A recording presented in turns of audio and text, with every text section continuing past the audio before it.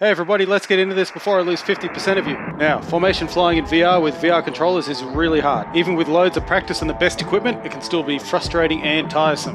Now, I've got a bit of real life experience in this, but I want to say something up front that I think you'll be pleased to hear, depending on how you look at it. And that's that formation flying in a PC game like VTOL VR is way harder than doing it in real life. When doing it for real, your stick centers itself and gives feedback. You can feel the motion when you're moving up, down, left and right, or out of your formation position. You get shaken around by the vibration when you're flying in a wingtip vortex or jet wake, and you have this range of other sensory information that you can make use of. But in VR, the task is much harder. You're just holding onto a point in thin air with your outstretched hand. You could turn your head slightly and accidentally move the stick to full deflection without even knowing it. Your vestibular system isn't giving you the correct information. You don't feel any forces from the aircraft, just nothing. So here's my top 5 tips for anyone looking to improve their VTOL VR formation flying skills. Now these apply mainly to flying games with VR controllers, but they're also useful if you have a joystick set up and also in other flight sims. The YouTube algorithm's going to hate me for this, but I'll start with my number 1 tip. But first, let me ask you one question. How do you know when you're in the correct formation position? It's just the vibe of the thing. Fair enough, but here is my number 1 tip. Have something to aim for. So pick some features on the lead aircraft which will give you a position in 3D space. To start with, I'll just create a line with 2 point features. So for example, here I'm using lead's nose and their wingtip.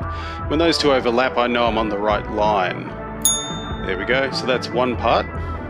This line will give us an aim point for up, down and forward back, but not for spacing in and out. To fix our position on this line, we need one more reference point. In this case, I use the line projected by the rear tailplane. This would be my close display formation position.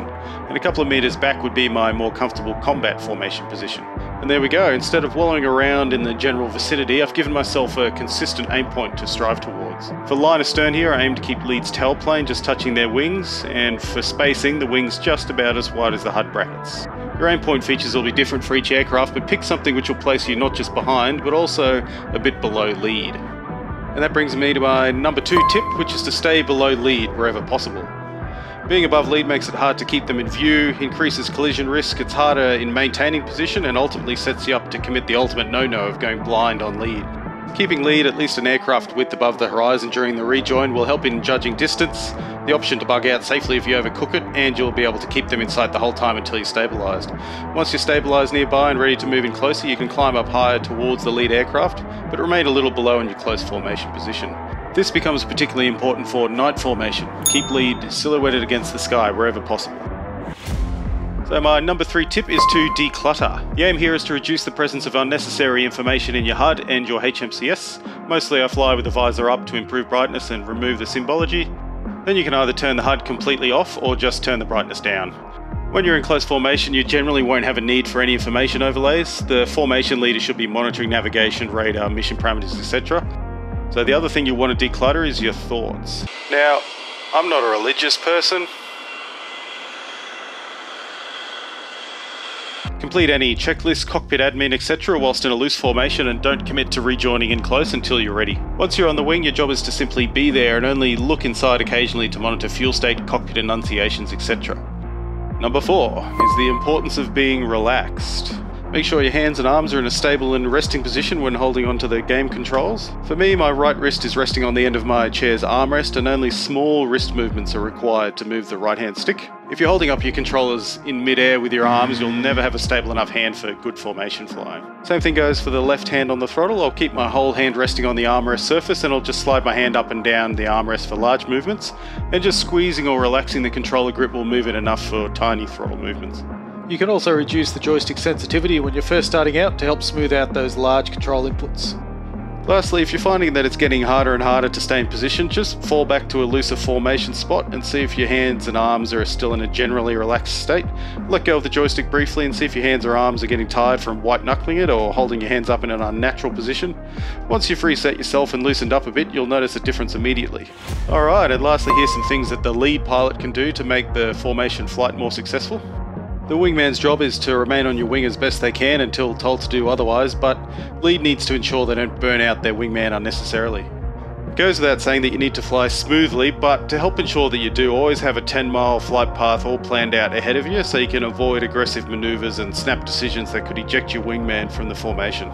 Next thing lead needs to do is keep the aircraft at a stable airspeed envelope. Flying too fast or using afterburner removes the margin that your wingmen need to keep up with you and make any adjustments.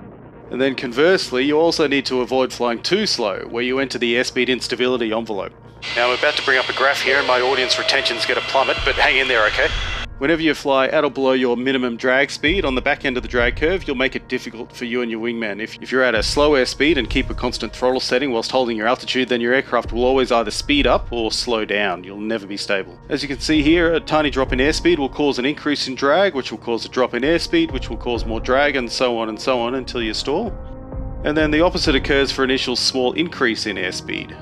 You'll slowly accelerate up to your min drag speed. Now this doesn't occur on the front end of the drag curve where there is speed stability. Here a small disturbance that increases airspeed will increase drag, which will reduce you back to your original airspeed, and vice versa down here. So staying above your min drag speed will help your wingman need far less throttle movements.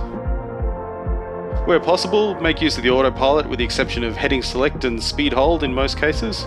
The autopilot is quite jerky in heading select mode, so I'd recommend using altitude hold and slowly adjusting aircraft roll with the stick by itself.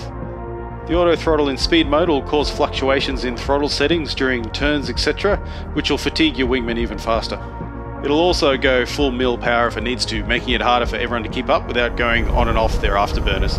So avoid using auto throttle in most cases when leading a formation. Just set 80 or 90% throttle manually and let go of the throttle. Your wingman will thank you for it. So last tip I've got here is if you want to transmit on the radio without bumping the controls when you grab hold of them, use the hand mic like I'm doing here. You can just reach up to your mouth with either hand, pull the trigger and talk into the hand microphone. So that's my top 5 tips for formation flying in VTOL VR. Let me know if you think I missed anything in the comments. My flight sim form skills still need lots of work too, so if anyone out there can help do this better, then I'm certainly all ears.